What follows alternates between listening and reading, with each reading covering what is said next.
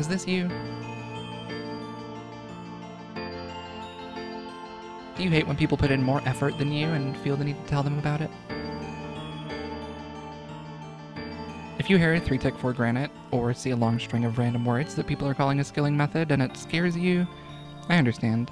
A lot of this game can be boiled down to click a tree and wait, and it's okay if you're used to that and want to keep it that way. But what if, and hear me out here, you could put in more effort for more reward? I know it's a crazy concept.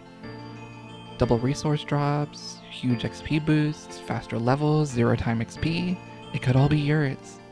If you wanted it to be. And if you do, hey, that's what this video is for. I'll go over a few basic tips first, the usual mistakes that people tend to make when they're frustrated with their XP rates, then get into how to start learning some of the easier tick manipulation methods and how to transfer those into something even better as you practice.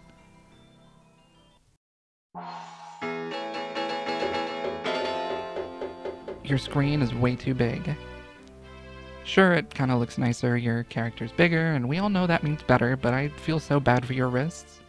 You don't always have to play in a small client. If you like the extra real estate on your screen when you're doing PVM or whatever, that's fine, you can resize it, but almost any skilling method hugely benefits from making the client as close to the minimum size as you can stand.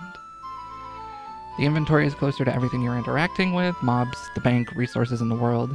It translates to miles of mouse movement you can save yourself from doing, which means your wrists and hands don't need to do nearly as much work. No matter how casual you play, you're still playing for hundreds of hours if you're watching this. Give your body a break, and no matter how small it seems. And if you upscaled RuneLight to 4K and full screen your game, I don't know what to tell you, bud. Get some help.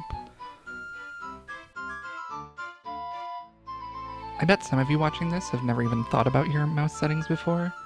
Or maybe when you got your first gaming mouse, it was set to 2000 DPI and you said, sure, why not? But if 20 years of being awful at first-person shooters has taught me anything, it's that lower mouse sensitivity means more accurate clicks. It might take you a second to get used to it, but 800 DPI is the maximum I use for any activity I do in old-school RuneScape. Sometimes I go down to 600. Trust me, give it like 15 minutes before you say it's terrible, you're going to be way more accurate, I promise.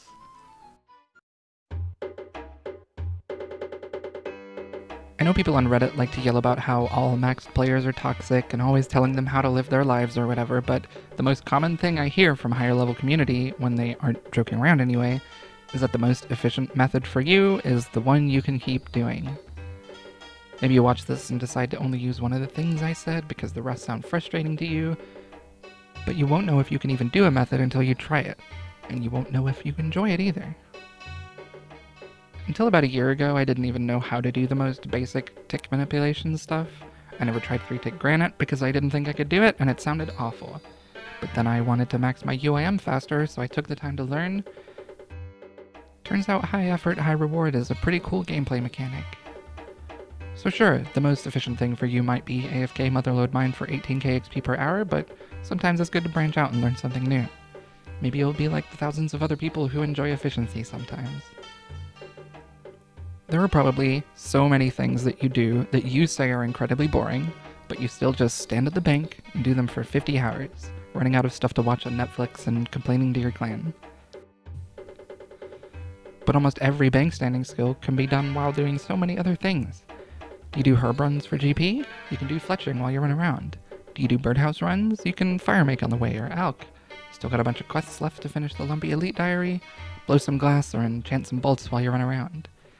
Some of the most chill methods that people love, like herbivore and artifacts, have so much downtime where all you do is run around, and they have teleports that make it easy to bank if you need to for whatever you want to 0 time. It doesn't even add that much effort. You're still running all the way across Fossil Island, just now you click a couple extra times before you AFK for 20 seconds.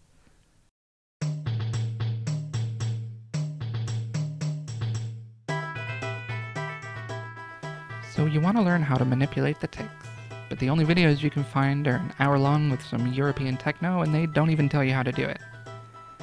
That isn't because they're trying to hide the method from you, it's because they assume anyone watching that understands how ticks and tick manipulation work before they're trying to learn a method.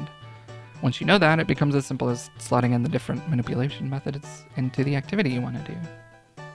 So I'll start assuming you know nothing about it, and we'll go from there. you should turn on a metronome. You won't need it forever unless you want it to stick around to help you turn your brain off, but you have to build a sense of how long ticks and cycles take to start using them. You probably have a lot of that already just from playing the game, but it makes a big difference when you start actually paying attention to them. You can use either the visual metronome plugin, which can put a counter on the screen for you, or a flashing tile around your player to indicate ticks, or the plain metronome plugin from Runelight, but I hate that one. You do you. The most simple way to start, in my opinion, is by clicking a knife and a teak or mahogany log. Or herb and tar, that's your choice. I'll only judge you a little bit. Clicking the knife on the log when you only have one of that type of log in your inventory resets your skilling cycle and starts a 3-tick timer. Once that timer is up, the action you are attempting will complete. If you don't click anything else, that action is fletching a stock, but if you click a rock or a tree or a fishing spot, you get the resource instead. Or at least a chance at getting it. It's pretty OP. So go to any tree you can cut, preferably with a decent cut chance for your level, and all you have to do is click the knife, the log, and then the tree in the same tick every 3 ticks. That sounds like a lot when you say it out loud, but 3 ticks is almost 2 seconds. I think you can do it. You click the knife, pay attention to the metronome, and at the start of a tick, when the metronome beeps or the number changes, click a log and the tree. Then on the next tick, you click your knife, chill out for a tick, and then repeat. Log tree, knife, wait. Log tree, knife, wait. You don't have to worry about dropping when you're starting out, just let your inventory fill up, then drop it or bank it, whatever you want to do. If you have a decent woodcutting level and you aren't getting any logs for a while, you're probably out of cycle. The easiest way to restart it is to just wait for a couple ticks, then start again. Just make sure you don't knife the log or herb the tar before you wait, or you'll get the dreaded fletching or herbal or XP drop. This 3-tick cycle works on a bunch of stuff. Trees, rocks, most fishing spots, hunter traps, fire making. It's basically the building block of most tick manipulation. Once you're feeling the rhythm and able to start the cycle and hold on to it for a while, try throwing in some drops. Shift right click the item to change the left click to drop if it's not already. Then after clicking the tree, you can click the item to drop it. If you're feeling brave, you can drop multiple items in the same tick too. You got that down? Feeling comfortable with it maybe? Nice, I'm proud of you. Now we can move on to... For this method, we head to the barbarian pond with 2 knives and a log. If you don't have the dropping cycle down after the tree clicking, this one will help you figure it out a lot quicker. To start, it's the same as the trees. Click the knife, the log, and the fishing spot every 3 ticks to get the fish faster. However, instead of dropping the fish every cycle, you cut the fish you catch before clicking the fishing spot. If you're successful, you'll get some cooking XP and some fish eggs in your inventory, which you can use to keep the cycle going without clicking the knife on the log. Knife, log, knife, fish, spot. Eat, knife, fish, spot. The trick is, though, you have to already be fishing for the eating cycle to apply to your skilling cycle. If you start by clicking the eggs and then the spot, you're going to wait a long time to get that fish. However, since you aren't always going to have eggs to eat, you still have the knife log on you to start the cycle if you fall out of it and need to eat to clear space.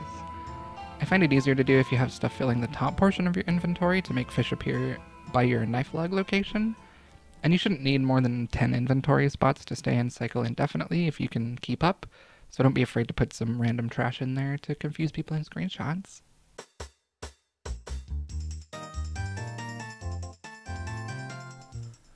I'll be showing you how to do this on shooting stars, but this same method also works for mining rocks, any tree that you grow in a farming patch, whatever you want to practice on, that's fine by me. It's basically the same method as the first one, except by now you're hopefully a lot more comfortable with how much free time you have between cycles, so we can add in a little movement. Log move, star, knife, log move, star, knife. In the most basic terms possible, by walking, you trick the game into thinking you have to complete multiple skilling cycles on the same tick. This means it rolls the success chance twice at the end of your 3-tick cycle, and for almost any place this is possible, you have a chance to get double the resources and XP per action. It's still a 3-tick cycle like the other one, but since you can double the amount of rolls you get per skilling attempt, you're basically doing 2 actions every 3 ticks, so 1.5 tick, get it?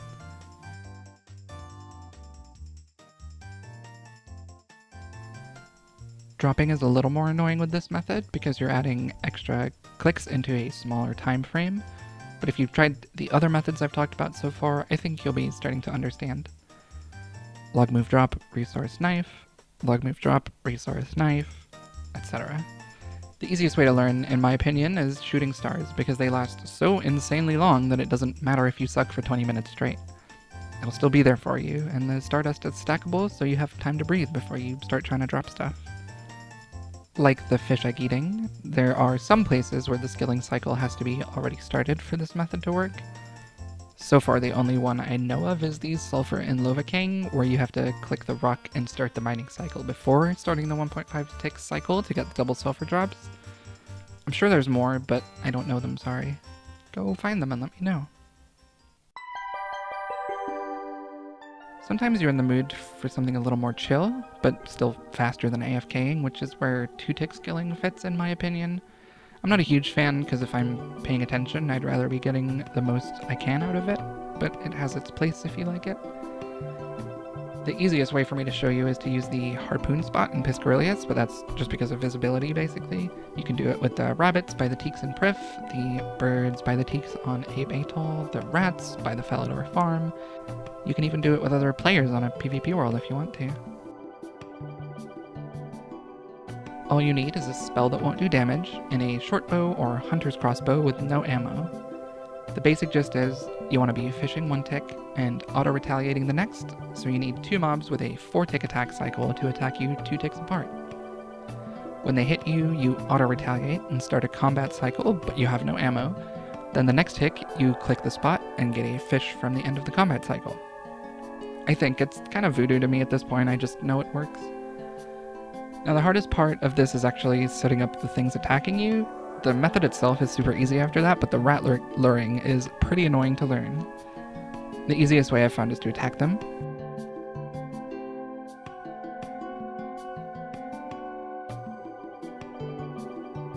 Take them where you need them. Line them up either north or south of you on different tiles. Then, when you see a damage splat from the rat you're closest to, run next to either east or west of the rat furthest away from you. If you do it right, they should get in cycle real easy for you. You probably get frustrated by the rats a few times, don't worry, it's normal. The next thing you gotta learn is how to move. If you're doing it on trees, find one of those hour-long videos with Eurotechno in the background and see which tiles they click on to run around. They know a lot more than I do. Basically, if you don't move just right, you'll get the things attacking you out of sync. Some people choose to just not move when they're doing teaks and just stand on the tile with 2 trees, ignoring the other, which if you're looking for a more chill method, there you go, it sounds nice. If you're fishing though, you don't really get that option. The spot moves when it wants to move, and if you don't follow it, you don't get fish. It's a lot easier here than at teaks in my opinion though, because I don't do this at teaks, but you don't have obstacles to run around and you can control exactly how the rats follow you. Quick rundown, if you don't already know, almost every mob in the game, as well as the player's pathing algorithms, prioritize east and west movement over north and south. That means that as long as you don't step onto the same tile as the mob is on, and you only walk east or west, they'll stay in the exact same configuration. If you set up the rats how I mentioned at the beginning, you should have 1 rat south of you and 1 rat either east or west. If the fishing spot moves east of you and the rat is to your west, you can just walk over to the spot, wait for the rat to hit you, and keep going. However, if there's a rat blocking the path to wherever the spot went, you have to step 1 tile diagonally, either southwest or southeast, whichever way you need to go. Walk to 1 tile in the same direction from where you need to go for where the spot is. Path through the rats when they get to you, and then keep going. It's kind of hard to put into words, but it's in the video. You can watch it, I believe in you. As long as they're in the cycle before, and as long as you don't run when moving spots, they'll keep you going. And that's all I'm going to teach you this time. If you're a smart cookie, once you get these methods down, you can apply them to all sorts of things. Maybe you'll even make a new method one day, who knows? My main hope for this is that it might help someone realize that being sweaty isn't necessarily a bad thing. Once you break a method down, it's much easier than it looks, and sometimes you're in the mood for a little more active gameplay that might help your skilling goals. If you found anything helpful, nice. Maybe leave a comment saying how cool and good at the game I am. I'd appreciate it. And let me know if there's anything you've seen in my Moral Percent speedrun or whatever other thing you saw that you'd like a more in-depth explanation of in the future, and maybe I can help you out.